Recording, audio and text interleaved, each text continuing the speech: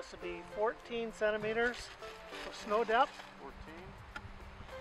Welcome, I'm Davin Heimbach, Water Resources Coordinator with the AuSable Bayfield Conservation Authority.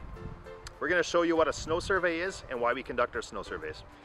Hi, I'm Tommy Kokas, a Water Resources Engineer with the AuSable Bayfield Conservation Authority, and today we're going to demonstrate how a snow survey is conducted.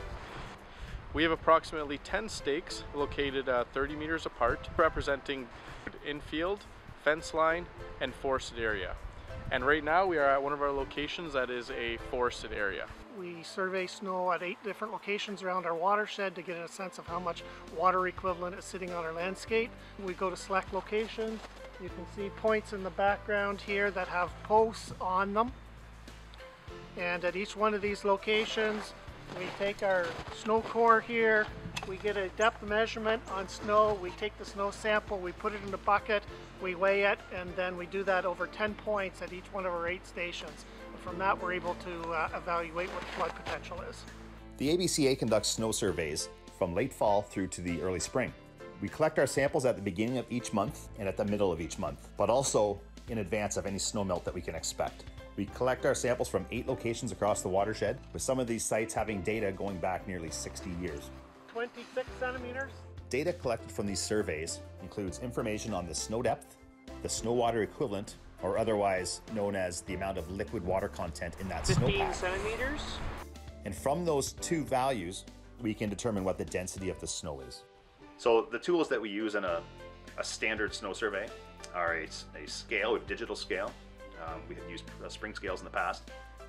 We have a sampling tube, which is the Montrose sampler. That cylindrical tube gives us a snow depth by the gradations on the side of the tube, but it also collects a core inside that we can then use to put into a bucket and weigh the cumulative snow at 10 separate locations within each snow course. And that gives us an average for that location, which is then used more broadly for that sub-watershed. And that's the information that gets into the model. So in previous snow courses we've used the standard paper and clipboard method, but this year we've changed to a more modern version of using a phone tablet to record the numbers. So we have an Excel spreadsheet built into the phone that allows us to track all of our numbers and determine the snow water equivalent at the end of each snow course. So this is the module within the flood forecasting model where we enter the snowpack. So we're entering conditions for each of the locations based on snow depth and the snow water equivalent. We then calculate that into the model with temperature, precipitation, and we get a prediction of what our flows would look like. Now this model is a computer representation of our watershed, which tells us stream flow, water level.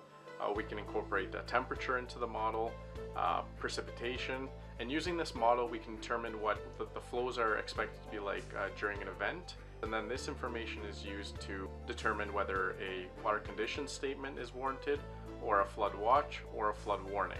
Having an understanding of the current snowpack conditions is important to the flood forecasting and warning program as we head into a winter melt or a spring freshet. Knowing what the snow depth is and the snow water equivalent allows us to compare to other years and what we can expect based on what we learned from those events. By using a snow density, we can then estimate how much capacity there is in that snowpack to carry any additional rainfall, but it also lets us have a sense of the timing of when we can expect that snow melt to occur. We can then calculate and quantify the timing, the duration, and extent of any potential flooding. Once we know that flood potential, we will then issue a message to our member municipalities and other partnering agencies. For more information on floods and flood messaging, visit our website at abca.ca.